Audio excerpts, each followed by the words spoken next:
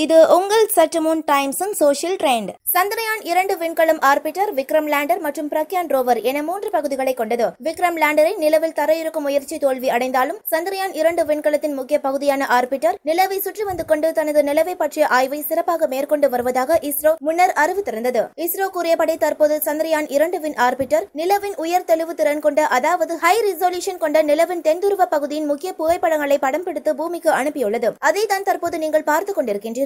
தனது அதிகாரப்பூர்வ ட்விட்டர் பக்கத்தில் சந்திரயான் 2 வின் ஆர்பிட்டர் பூமிக்கு அனுப்பியுள்ள நிலவின் புகைப்படத்தை ISRO பதிவிட்டுள்ளது. ஆர்பிட்டரில் பொருத்தப்பட்டுள்ள orbiter high resolution camera என்பது இதுவரை இல்லாத அளவு மிக துல்லியமாக அதிக தெளிவு திறன் கொண்ட புகைப்படங்களை எடுக்கும் தொழில்நுட்பத்தை கொண்டது. இதன் விளைவாக 14 கிலோமீட்டர் நீளமும் 3 கிலோமீட்டர் விட்டமும் கொண்ட நிலவின் தென்துருவ பகுதியில் உள்ள போக்கஸ் லாவ்சகி என்ற பள்ளத்தாக்கை 100 கிலோமீட்டர் தூரத்தில் இருந்து ஆர்பிட்டர் எடுத்துள்ள இந்த புகைப்படத்தில் 1 முதல் 2 மீட்டர் உயரமுள்ள பாறைகள் கூட தெளிவாக பதிவாகியுள்ளதை நீங்கள் இந்த படத்தில் காணலாம். சிகப்பு நிறத்தில் சிறிதாக சுட்டிக்காட்டப்பட்டுள்ள இடத்தை மிக அருகில் இருந்து பார்ப்பது போன்று மிக துல்லியமாக 100 கிலோமீட்டர் தூரத்தில் இருந்து ஆர்பிட்டர் படம் பிடித்துள்ளதை நீங்கள் இதில் காணலாம். 5 மீட்டர் விட்டம் கொண்ட நிலவில் உள்ள பள்ளங்களும் ஆர்பிட்டர் எடுத்துள்ள இந்த புகைப்படத்தில் பதிவாகியுள்ளது. கடந்த 3ஆம் தேதி சந்திரயான் 2 ஆர்பிட்டர் நிலவில் மின்காந்த துகள்கள் இருப்பதை கண்டுபிடித்துள்ளதாக இஸ்ரோ தெரிவித்திருந்த நிலையில் சந்திரயான் 2 வின் ஆர்பிட்டர் நிலவை மிக அருகில் இருந்து படம் பிடித்துள்ள அதிக தெளிவு திறன் கொண்ட புகைப்படங்களை தற்போது வெளியிட்டுள்ளது. கடந்த செப்டம்பர் மாதம் 5ஆம் தேதி இந்த புகைப்படங்களை ஆர்பிட்டர் படம் பிடித்துள்ளது. அடுத்த 7 ஆண்டுகளுக்கு நிலவை சுற்றி வரும் திறனை பெற்றிருக்கும் ஆர்பிட்டர் தொடர்ந்து 7 ஆண்டுகளுக்கு நிலவை பற்றிய ஆய்வை மேற்கொண்டு பூமிக்கு தகவல்களை அனுப்பி கொண்டிருக்கும் என இஸ்ரோ தெரிவித்துள்ளது.